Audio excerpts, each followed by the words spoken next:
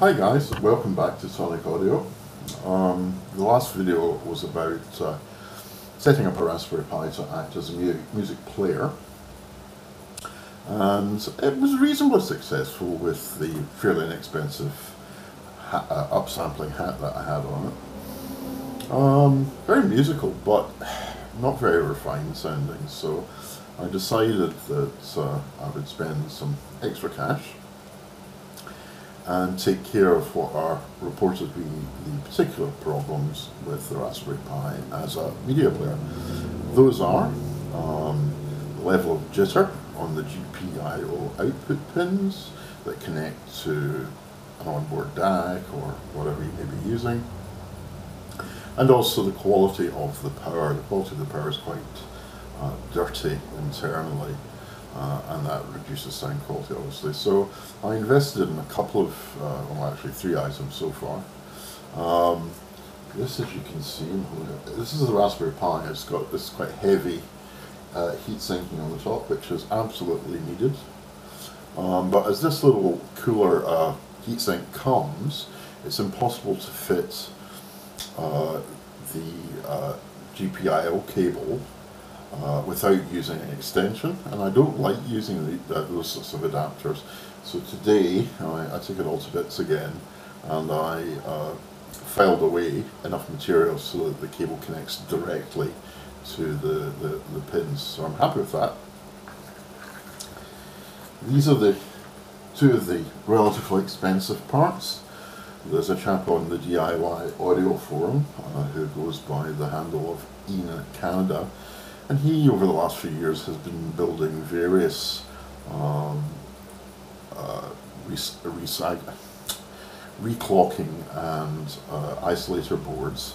So this bottom board, not that you can see much of it, but if I hold it up to the camera, you can probably see the clocks in there, which are used for the reclocking.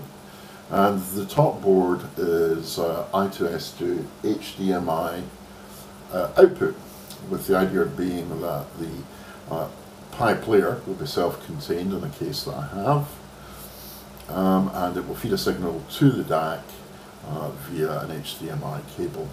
So hopefully that will result in the best possible sound quality. So those are the bits, the 2 bits that compose the music player. The other thing that I have here is what's called, by a company called Allo, the Shanty power supply. Now this thing is, I guess, relatively inexpensive for a good quality linear power supply. It certainly weighs a lot. The finish is quite reasonable.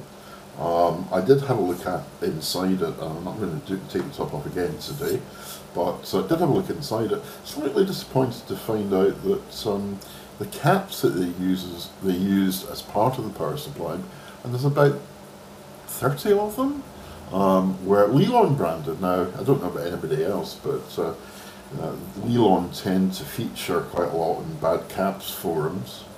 So that was a bit disappointing, but again, as you go on the net and read through reviews, some people say they actually work quite well, some people say they have a habit of blowing up. And the way that the item has been constructed, they've actually glued the main PCB into the case, which is quite odd. So disassembling it to replace the capacitors could be a bit risky. And the other thing is that there are 2 transistors about here and another 2 about here. And there's no real heat sinking for those. They have put heat pads between them and the case, but they're quite thick, and from what I understand, that's not really going to be that conductive. They're not held in place by anything other than the pressure from the transistors.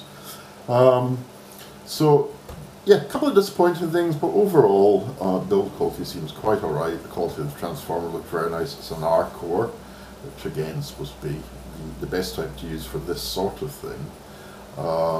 And the actual construction of the board with the SMD components looked nicely done. So that's basically that. So, moving that to one side. This is the case that I'm going to be using. It's an old micro ITX case that has hardly seen any use. quite attractive. It's a cube and there's a gloss cover that goes over the top and the side, so it's an attractive little thing. And there's certainly plenty of space inside to mount the items, using there's a back panel opening for a standard ITX motherboard, but that will also be of use to me in fitting, oops daisy, in fitting in these 2 or 3 boards. The other thing is, as you know, the Pi4 runs pretty hot, and passive cooling simply isn't enough. However, I have lots of spare CPU computer fans, this one being quite large, but that will sit right there. It can be run at can be run at a low speed, as I have a controller to do that, so that it will cool the Pi without being in any way too noisy. So that's basically it for just now. I don't have anything to say about sound quality because it's a work in progress.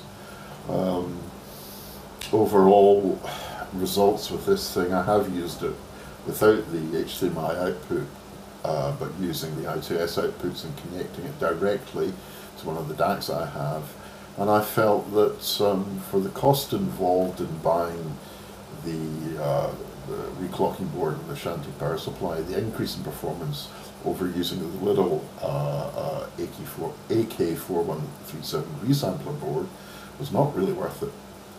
However, I bought the HDMI output board. I have an HDMI input board for my DAC arriving perhaps today, but fairly soon anyway, and then I'll be able to get it connected all up to the good quality DAC, or the highest quality DAC that I have, and start doing some listening. So that's it for now, just a short video.